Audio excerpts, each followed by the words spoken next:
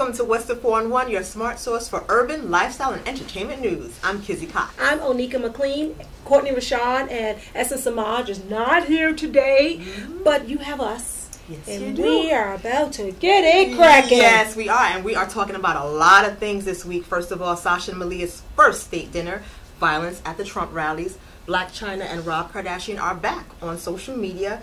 And the 411 would like to know, why are there so many labels when it comes to women? Black women specifically. Exactly. And we have financial consultant and visionary Eustace Greaves Jr. He will be our in-studio guest. Get your money straight, girl. So, yes. and Kizzy will be talking about what she has in the Caribbean cook-up, right? You As always. I love in that pot, girl. Get you always stirring up something. But first, let's get a quick take on what's poppin'. And the recent White House state dinner honoring Canadian Prime Minister Justin Trudeau and his wife not only celebrated the bond between the two nations, but also welcomed Sasha and Malia Obama to the dinner table. Yes. That's so beautiful. They were so beautiful. It was their very first state dinner, and the Obama girls were the highlight of the entire night.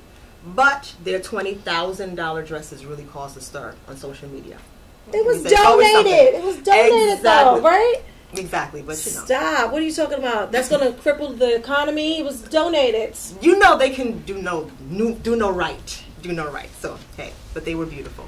And Blac Chyna and Rob Kardashian are back on social media. So Blac Chyna revealed that Rob Kardashian, who is a type 2 diabetic, now we know, lost weight by healthy eating, exercise, and encouragement. So she really pushed him. And sexercise. You stop it. Stop it. Blac Chyna. Wasn't she a stripper? You know. Labels, we can't. She wasn't. That was a job title. That's not a label. I'm sorry. She's transcended that now, though. So if I used to be a cashier, I'm just not a cashier anymore. But see, you putting her down, though. Don't put her down. I'm not. No. Some people think that stripping is a viable career choice. What are you talking about, girl? Okay. What the? But she's not that down. That's all. She's not. No. Well, so what does she do? I don't know. Oh. Hey, girl. Yeah, I see. See that. Okay. Okay, so congratulations to Russell Wilson. He got that body party. Yeah. He locked it down, put a ring on it. Congratulations, Miss Ciara. Yes, beautiful thing. We're happy about that. And he has a foundation called Wilson Promise. And so, great for him. He's like doing, wait, did you see the photo? It's like a split screen of Ciara with Future, and she's like smoking something. And I didn't see. And then it's like when you leave a Igga and get a man. Oh. And then there's a picture of him like giving her a ring. Russell Wilson giving Ciara a ring. But remember when Future was all upset when he was like, Russell Wilson was pushing his son, and he was like, how you gonna do that? How you gonna push my child? And blah blah blah. Well, baby mother's Future, stop. Exactly. And then a shout out to Q-Tip. So let me get this straight. So he has been named the artistic director for the Kennedy Center. Oh, excuse me. Congratulations, doing it. So what he said was, I want to begin at the beginning. He wants to give you the roots of hip hop and its culture so that you can responsibly represent it. Go ahead, Q-Tip. I love him. Go ahead, Q-Tip. And TV powerhouse Shonda Rhimes and her friends are using their voices to endorse a presidential candidate. Candidate is Hillary Clinton. Yes. Look, you're so shady. We'll be right back with what's shady.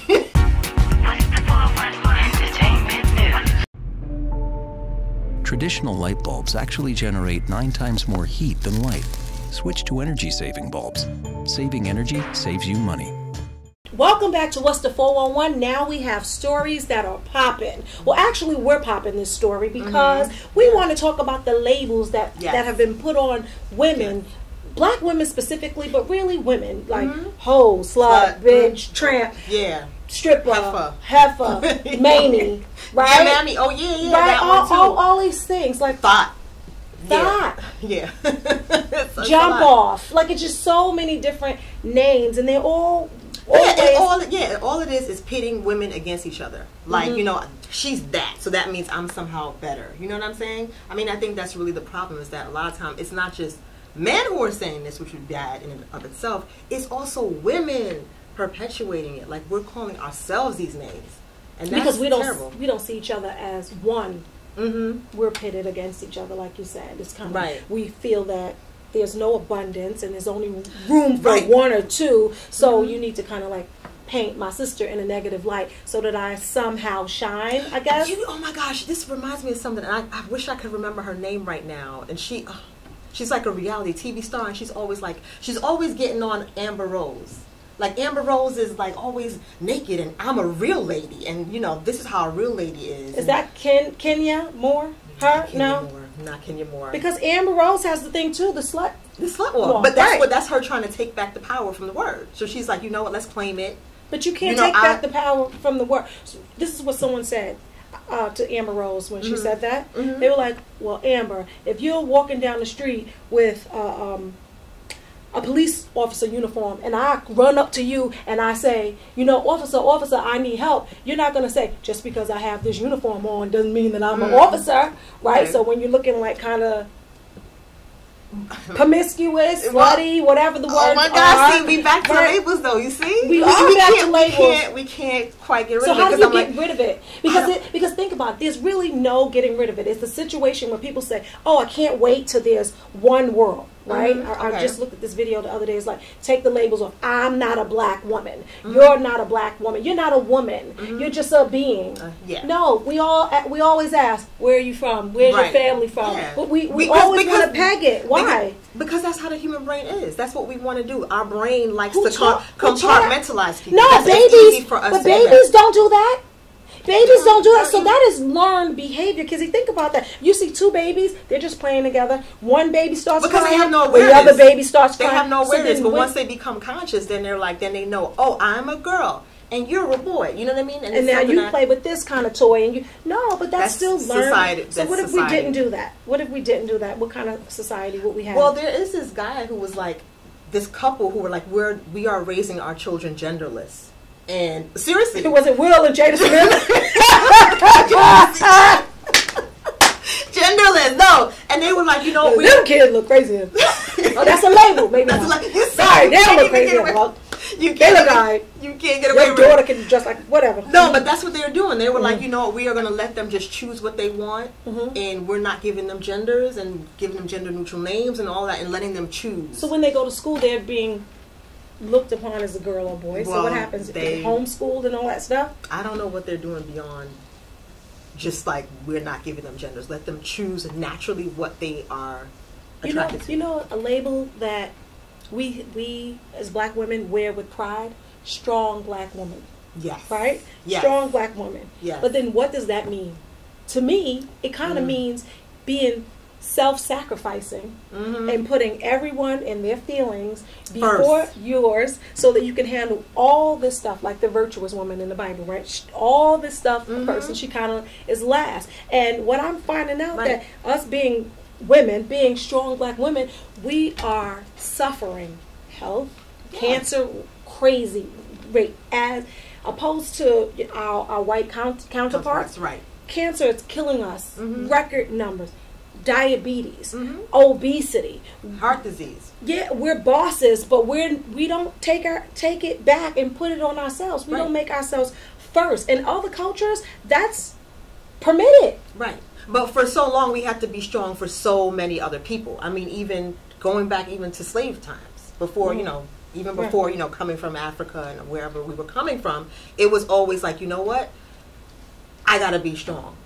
My man got killed, sold off, what have you. I have to be the backbone of the family. I have to be the backbone of the community, and it's just perpetuated that as our men go to jail, or as our men are being killed. Do we need to be so strong right now? Still, why? What is that? It's hard to let that go. Let it go. It's hard to let that go, and even still, I read something the other day which said that finally black people are seeking out therapists more than they have in the past, which is a great step forward. Because for a long time we were like, no, that's for crazy people. We just go to church. I pray.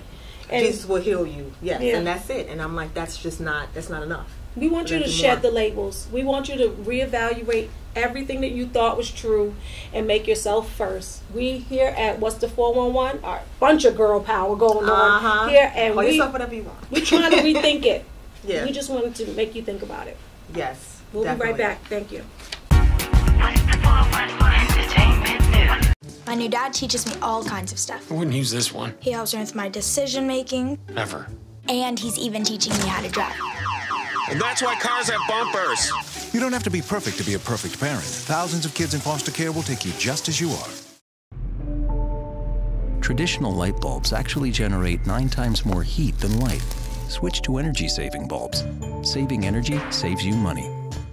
It's tax season, and we here at What's the 4-in-1 have got your back. Our guest today is financial consultant Eustace Greaves, Jr. He is bringing more than 30 years of financial know-how to our set. Yes, indeed. Welcome. It's an honor to be here with you two ladies, really. I'm a big fan. Yay, we're so happy. Woohoo, we got fans. So first of all, you are the owner of the Bridge Insurance Agency, right, as well as Greaves Financial Services. That is How true. did you get your start in the financial services industry? Well, I'll give you a joke. Years ago, I was the community relations manager with Brooklyn Savings Bank. Oh. And then the bank merged with Metropolitan Savings Bank. And the new culture of the bank was not exactly welcoming to the work I did. So I looked in the Sunday paper and I said, oh, look at this, something quantifiable, the insurance business. Oh, wow. And so I interviewed at several companies, finally decided to settle on Prudential, and I spent 13 years there. Wow. Okay. And so what made you kind of branch up and say, you know what, I'm going to do this on my own now, start my own company? Well, my daughter was about 1.5 years old, and she was very ill, and I had built up a number of weeks of time off and things like that. I said, listen, I will be back when we know that my child is okay. Right. And I actually caught some grief from them for that. And I just had such a bad taste in my mouth, I said, you know what, it's time to go. Wow. And that's what I did. I just decided, so October 20th, 1995, 20 years ago, in fact, I decided that's it, I'll start my own thing. Wow. And that's what I did. Her mother thought I was crazy, but she supported me. Wow. So how'd you get your first client? Or did you already have clients? Or Well, one of the blessings was I had all of my licenses. And so it was just a matter of coming out and suddenly realizing that now I'm learning the insurance business, setting up agency contracts, things of that nature, letting people know where I am. And that was it, just calling every real estate broker I knew to let them know I can still get you a binder in 24 hours and what have you. So it was really cool having a fax machine in the living room. And my daughter looking at me as if to say, don't you go out to play anymore? So it was really great. freedom, kind of. Freedom, but with entrepreneurship, you have freedom, yet you have an even greater responsibility, I believe. Right. So it was worth it. It's been worth it, though. It's been a good run. No, sounds like it. So, I mean, it is tax season. Yes, it is. So, I mean, what are some of the tricks of the trade that people can use to kind of maximize that tax refund? I'll tell you what. Let me give you my take on tax refunds. They are a curse. They are a trap. Why? And I'll tell you why. Yeah. What Oh, are you talking niggas' about? faces, right? Yes, I know, but they're a trap. I'll give you a very true story. Met a family. The daughter was working for the federal government. She was maybe a grade 1 or whatever it was, making about $19,000 a year. So when she had a single mom, when I did her taxes, she got a wonderful earned income tax credit. She loved me, worshipped the ground I walked on. But I told her, I said, listen, whatever classes they're willing to give, take them, improve your grade. And the next year, maybe she was a grade 7. So she was making $26,000. The earned income tax refund went down, but she still loved me a little bit. A little bit. Then in the next year now, she took a major leap to about $42,000 a year. I said, Good this for is her. wonderful, Yeah, wonderful. But there was no earned income tax credit. And she called me all kinds of a fool and a thief, and I didn't know what I was doing. I said, no, look at the book. You don't qualify anymore. Would you rather make 19 and get, an extra 4,000 or earn 42 and you don't need it? Right. A lot of these credits really, I believe that the earned income tax credit, if I'm correct, is the largest social welfare program in America. Why do you Wow, say that? I didn't even know Why that. do you say that? Because so many people qualify for it, unfortunately. Unfortunately, But wow. that is fortunately. You need need that extra sometimes money. they need that money to take them through the first quarter of the year. Sometimes families really depend on that for school supplies and clothes and pay the Christmas bills they shouldn't have brought up. yes, right. Oh, man, Christmas you're bills, getting it's into true. something. You're getting kind of deep Well, here. no, look at it like this. Imagine if everyone in this country was earning the kind of money they should be earning. That's why we have this $15 an hour cry now. Which is so crazy to me because everything goes up. If the minimum wage but goes I think up, everything else have goes a up. living wage. Yeah. But $15 an hour still makes, so now bread's going up. It go up a little bit. No, it's not going to go up a little bit. That's the thing. Everybody has their living wage. I don't think you can live off of $8, $9 an hour. It's difficult. It's difficult. But the other thing is, you see, I think so many people are trapped into this concept of a refund. I live all year long for the refund. Where if they would sit down with their tax preparer, not with TurboTax, not with H&R Block's program, but a tax preparer, a tax professional, and say, listen, how can I bring this future money into the present? Right. How can I take that child and dependent care credit and get that money during the year when I actually have to pay these people that are babysitting my child? How can I get this earned income tax credit during the year so that instead of giving the government a tax-free loan for 12, 13, 14 months, money all year with no, I'll get my money. Yeah, I'll get my money every month. Because people don't claim enough dependence on their W-2. That's what my accountant says. Like some people, they claim 0 because they say, "Oh, I want my money at the end of the year," but that makes no sense. It makes no sense. But it's not even about adjusting your exemptions. It's also taking a look at what credits you think you're going to get, and then adjusting again your dependence to say, yes, if I'm going to get this much, like you say, hey, I can add two dependents. I can add a third dependent. Right, you can add so you can keep the money in your check. I don't get a refund anyway. So. Well, I'm low. So is that one of the biggest? Is that one of the biggest mistakes you see people making? Like Omika said, like just like claiming less dependence, or what is the biggest mistake people make? That's a biggie. Number one is they depend on they file 0 and they're waiting all year long for this check. Okay, that's number one. Number two, I had 5 clients so far this year who have children who no longer qualify for the child tax credit of $1,000 a year because they turned 17 last year. And again, I become a fool and an idiot because you don't know what you're talking about. I want my $1,000. It's not yours. It's not yours. It's not yours. It belongs to the government, and they say you can't have it once that child turns 17. So I think what happens is we become so financially dependent on these credits, on these refunds, we're not doing the planning we should do. So what do you suggest we do? We should take our W-2s or our pay stubs and bring them to you and just put them in front of you and we work out some kind of plan for the year? Like, what do you suggest? No, what I like to do with anybody who's coming into my office new, I say, bring me your last 3 income tax returns. Let's see what the trends are. Because maybe their income has been going up to a degree where, you know what, I have to tell you, next year you're not going to qualify for any earned income tax credit. Both your twin kids, your twin boys are going to turn 17 this year. You're not going to get that $2,000 a year for the child tax credit. Right. So we have to now plan for that. And those boys are going to college, hopefully. Hopefully. Right. And hopefully all those refunds from all those years have been going into a 529 plan or a Coverdell or whatever. Yeah, 529. Explain the 529 plan, because a lot of people don't know that. I've been contributing to that plan for forever. Basically, just a tax advantage way to put away money for college. And as long as the money is used for college, there's no hurt when it comes time to taxes. As long as the distributions are used for higher education, wonderful. Or a laptop towards anything. It does not have to be for the actual tuition. Anything that's preparing. That's right. College. As long as it's related to those college expenses. What about the mortgage? Well, I tell you what, I believe that, and you heard it here first, right here on What's the 411. You heard it here first. One of the big things in the tax code is that whenever you refinance a mortgage on an existing personal use property, you have to live there. Yeah, but here's the kick. Say you refinance that mortgage in order to pay for college, in order to pay for a new car, a vacation, you're not supposed to deduct that interest on your income tax return. Which interest now? That new mortgage interest. So let's say the second loan. Exactly. Say The you have a second secondary loan, right?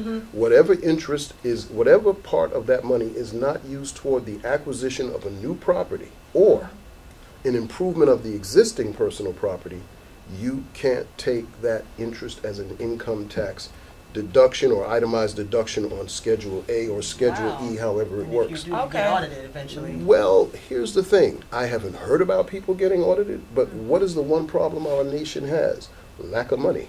Yeah. So what's to stop the Internal Revenue Service, which is the revenue generating arm of the government, from saying, okay, everybody who refinanced the mortgage, please come in and give us proof as to how you use that money. Right. Yeah. Right. Never know. Yes, I know. Right now, all the fans of the 411 are crying. They're like, crying. Why? Instead of saying, what's the 411, they're saying, why 411? No, seriously. But, I mean, while we're talking about mortgage, I mean, you have helped a lot of people stay in their homes who were struggling, you know, with their mortgages. I mean, for someone right now who's considering refinancing, they're going underwater, like, what do you suggest they do?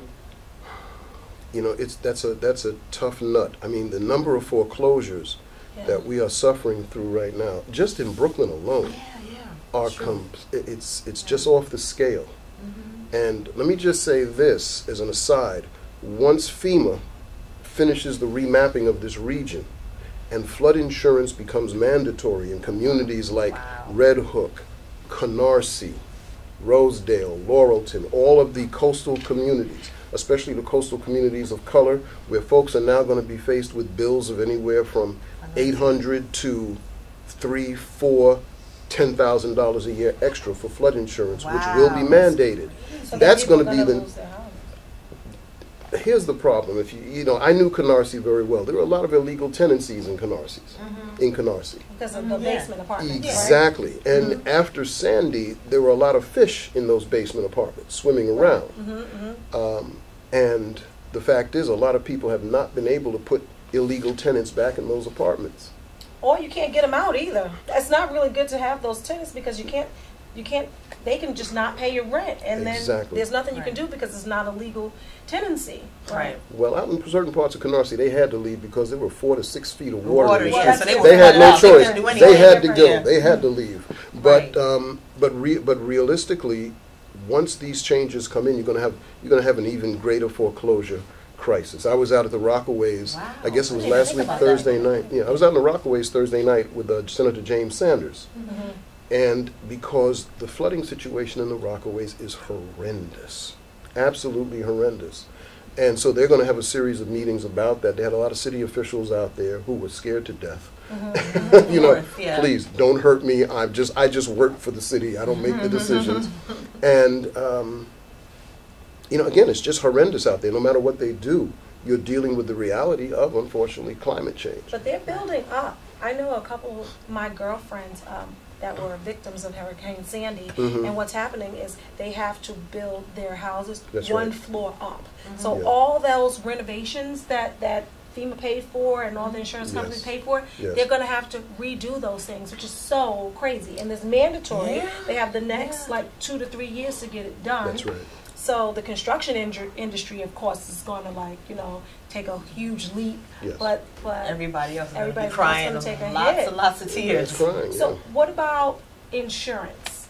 Whole insurance, term insurance, you know, you hear conflicting advice, you get conflicting advice. What do you think about it? Well, I'm an old whole life insurance kind of guy. Well, let me say this. Not buy a term and invest in Well, let me say this. The first thing you do if you're doing a proper job for someone, I'm not out there to sell a religious belief. I'm out there to make sure that in case you die, your wife or your husband will be able to take care of those babies, period.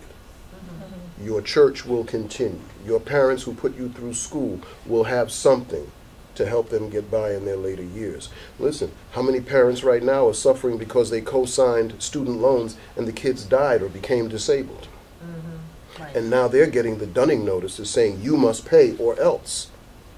Wouldn't it be nice if the kid had left, once they started working, left some life insurance so that things like that bill could be paid? So you're saying that even somebody who doesn't have children, isn't necessarily married, should also have life insurance? Yes. Okay. You know, I think if you're living a life and there's not someone or some organization that you just love, you're not really living a life.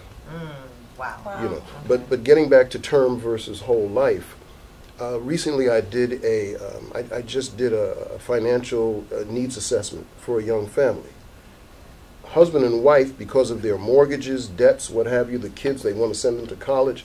Each of them needed about $1.6 million in insurance. Now, to buy that in whole life, be darn well impossible to do it. But you take some whole life and then you blend that in with a term policy to make sure they have the coverage they need. Oh, that's how you do it. Okay, that's what. Okay.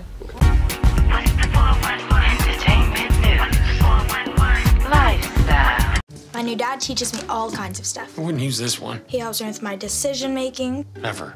And he's even teaching me how to drive. And that's why cars have bumpers. You don't have to be perfect to be a perfect parent. Thousands of kids in foster care will take you just as you are. The average text takes your eyes off the road for nearly 5 seconds. At highway speeds, that's enough time to travel the length of a football field. Stop the texts, stop the wrecks. Welcome back to What's the 411. Now, this is my favorite part. Kizzy guy.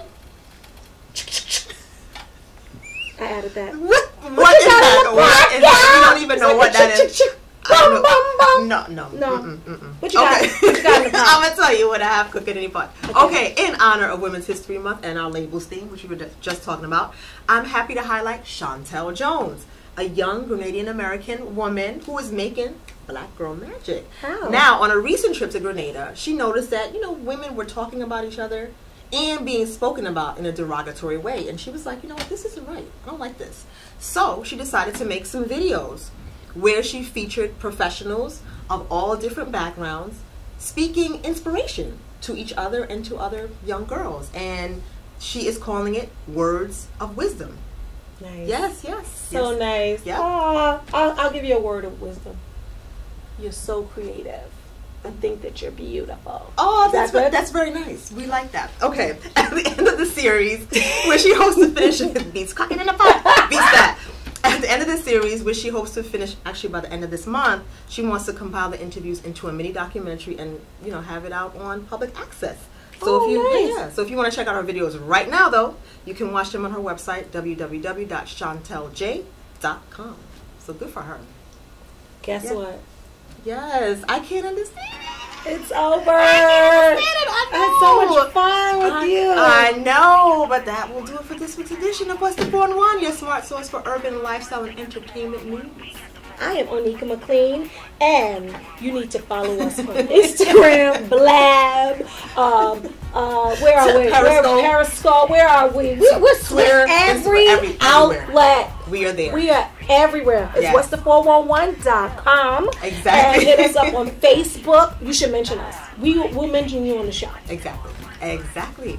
I'm Kizzy Cox, and on behalf of Onika McLean, thank you for watching What's the 411, and we will see you next week. Bye, girl.